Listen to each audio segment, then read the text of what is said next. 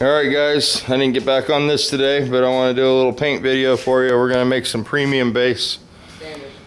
Standard. Well, it's like premium. The difference between the premium and the standard, the toners are a little bit different, but the standard is still a good quality base. Actually, I prefer it over the premium unless I'm doing a late model car and need the color match technology, because most of the color match technology goes into the MBP, the premium base, but the standard base mixes 1 to 1.5. So if you're doing an all over, you get a little more sprayable with the standard base than you do the premium base. It's a 1 to 1, where the standard's a 1 to 1.5.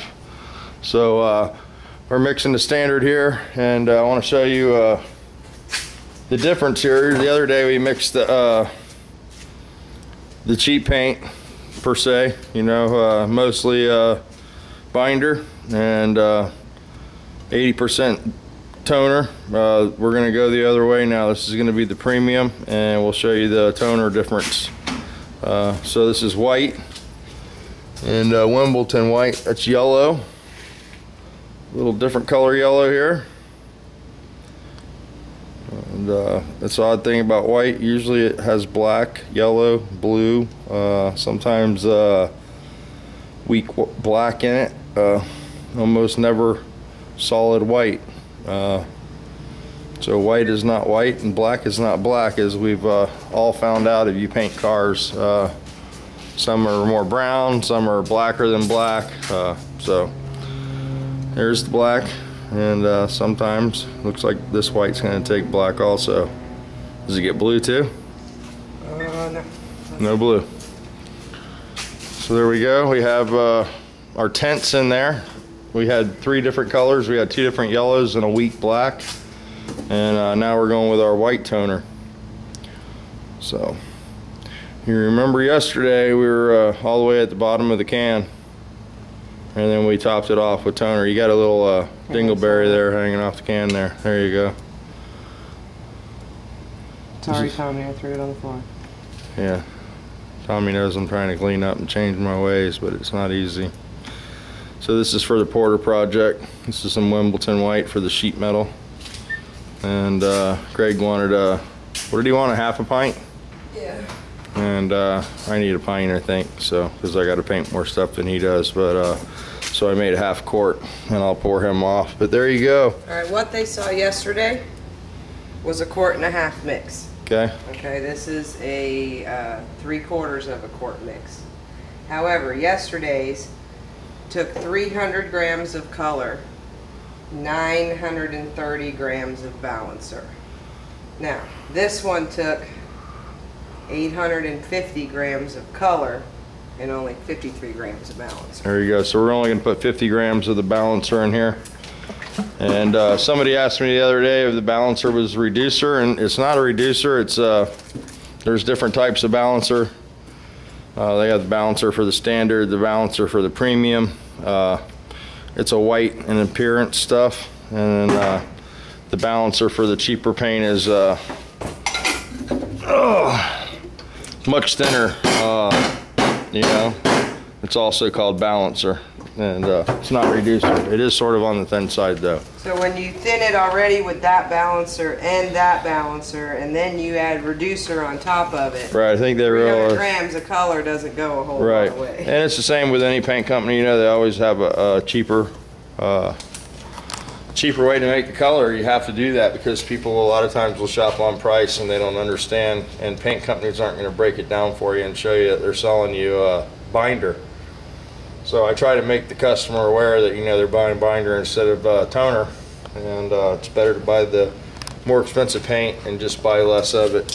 Somebody had asked me a question if it makes it less durable with the cheaper paint, and although we're using the same toners, the problem is that you don't get as much. You don't have as much toner, so the color's not as brilliant.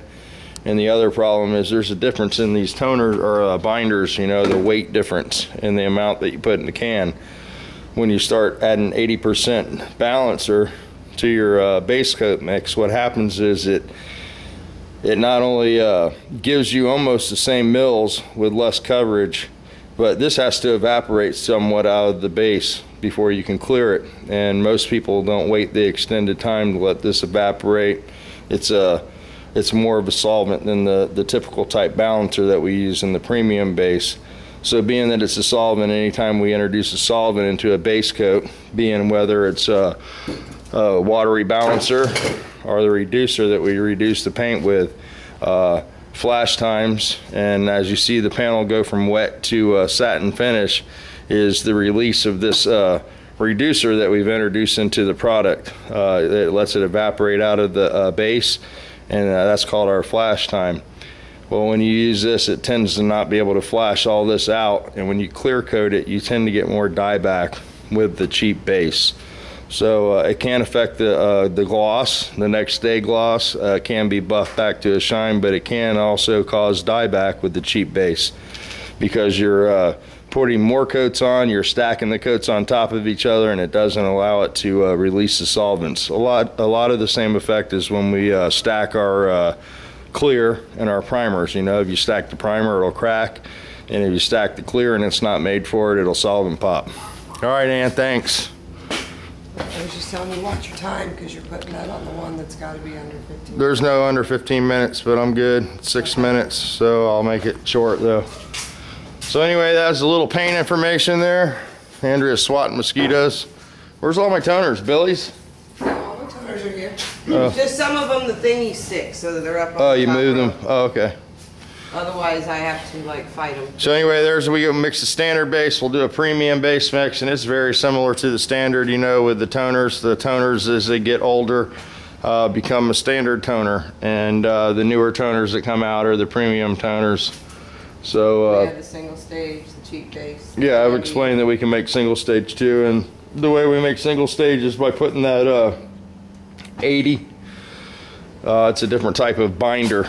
You know, we got the balancer and the binders, and then there's the base coat converter there, 89, and then you got the what is it, 80? 95. No, the 80 to convert for the single stage. for the single stage, yeah. And then you got the custom colors and the candy colors and. Yeah, so we can do pretty much anything with this stuff, so it's a pretty cool system.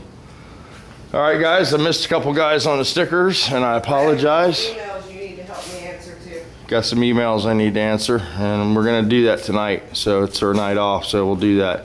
Classic Cruisers, Mike there, thanks for the Nova sticker. I forgot you earlier. Oh, Jeff Chance wants to know if his sticker fell down. No, it did not fall down. I am showing it right now. I'm sorry, Jeb. If you send me another one, I can put you on the inside. You know, Hans, he put some stickers on the outside here. He did that to Tony, and he did that to you, and he did that to Mike. So, you know, if you'd like, I'd definitely put another sticker up in here, you know, facing, you know, the camera. But I don't want to forget John. Jeb Chance, the sticker didn't fall down. Still got it. There's Time to Tinker, the good side of the sticker. Tony, I'm going to show Tony, and then Mike here. And then the New Hampshire Speed Motor Speedways came from Satajet 883. He gave that to me when he went to that race there. So that's where that sticker came from. So that's what's going on, guys. We're fixing to go have some barber crew. Well, closest thing we have to it here, unless I make it. It's a place called Sonny's, and we're going to go hit that. They just opened one up by the house. So temperatures come down a little bit, 80, 90% humidity. It's bearable, you know, still hot. HBR saw his video, man, sorry he's having trouble. And you know, hopefully you get some videos up there and things smooth out for you, buddy. You know, I don't know what to say. Sometimes life throws you curves, and sometimes you know, it's all good, but sometimes you get more than one curveball in a row. So hopefully it changes for you, your luck, you know, and things will calm down, and you can get to making the videos we all love, and you won't be gone long. So yeah, man, I hope everything smooths out for you. And I saw Dave Ding was working on a Nova. From Passat to Nova. It's pretty cool, man. Sounds like another Volkswagen guy we know. But save those 6-cylinder springs. Those work good. Maybe even buy those from me, you know, if you want to get rid of those. So don't throw those in the trash. But anyway, yeah, that's what we're doing. And we got this bug, and I'm really excited about it now. I'm sort of pumped up. I gave it all I had today, and I ran out of steam. So tomorrow we'll finish welding that and get to grinding and do a little mud work. And we got to buy a nice sharp drill bit to drill some 1/8 inch plug holes for the window surround there, and I'll plug weld those and grind them down all nice, and then we'll seam seal this in with some 2-part seam sealer and get the priming this in the car here, and yeah, it'll be good. I got a little horsehair mohair to get up and some glue and some old headliner material here and there to get cleaned up. We'll put Hans on that, and we'll throw some sealer on this and put some color on it. I'm really wanting to get it off the chassis for sure. And but that depends a lot on Scooter, you know. I need him to come over here and make some sort of a stand or a dolly to roll the body around on so we can move it. But if he wants to do that, then we'll do that, and if he doesn't want to do that, then we'll just do it on the chassis, and I'll touch the chassis up the best that I can. But so that's where we're at, though. We're definitely moving forward on this one. So yep. All right, hopefully more progress on the 1915 here, but not right now. To get the valve covers, got to come up with some bales. We got most of our sheet metal gathered up. We just mixed our paint, so we'll seal that stuff in the morning and shoot it, and this will look a lot more like a motor here in the next day or two. And yeah, so it'll come. It's coming. I'm working on it. I'm constantly making a list and checking it twice in my little head there. So I almost broke down and made a list, but then I figured I wouldn't be able to read it after I got it filled out, so I'm just gonna go with the in the head thing. And the more projects I get done, the easier it is to remember stuff.